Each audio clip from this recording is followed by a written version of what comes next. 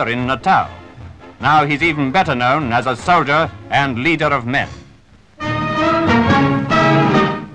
During his tour of the Western Desert battlefront, Wendell Wilkie saw a tremendous amount in a short time, and he talked with many of the fighting men from the United Kingdom, South Africa, and America.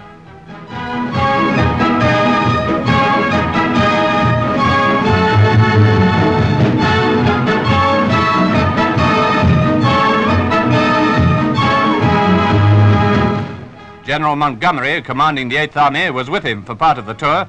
This included the close inspection of American tanks. These, which have done such excellent service, were naturally of particular interest to Roosevelt's personal envoy.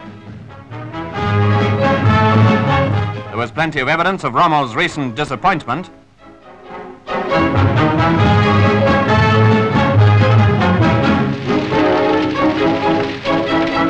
There were plenty of German prisoners.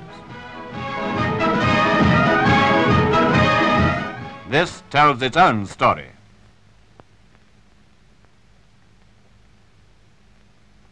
And German guns.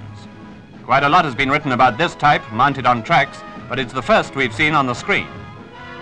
Wendell Wilkie is reported to have been well pleased with all he saw, especially this, the end of yet another hunt. When Britain was forced to take further action in